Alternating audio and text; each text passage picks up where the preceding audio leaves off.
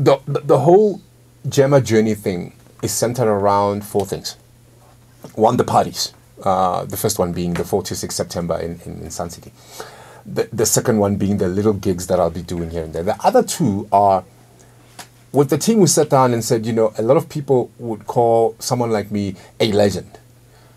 What do you do with that? I mean, it can be such a burden. Well, you try and help create other legends. So what we're going to do is have a nationwide city by city workshop, but we're only going to do it in the four cities, Johannesburg, Durban, Western Cape, somewhere in Cape Town perhaps, and Mpumalanga, where I'm going to write a toolkit on the do's and don'ts of radio and what to do. And then we're going to have a web portal where people can dump their demos in there and I can critique them and give them tips and we can continuously look at it, because the way I've been doing it, I mean, yeah, I've produced some really great stellar people like the guy on Gagasi, Kini Shandu, who went through my training, and the guy who does sports here on the weekend, Vangeli, who also won an MTN award. I'm so proud of that boy. But there is no way I can keep in touch with those who want to improve, because radio doesn't stagnate.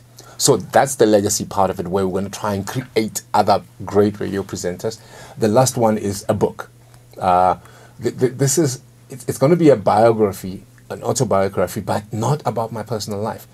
I mean, the tabloids have already done that job for me, so I don't need to do that. So it'll be an account of my career. When I was at Radio Bob, what happened, from funny things that happened to sad things that happened, people that I've lost since I've known. I mean, in 25 years, there's three people, guys, that have groomed me so wonderfully from a culture point of view. The first one was Peter Magurube, who passed on.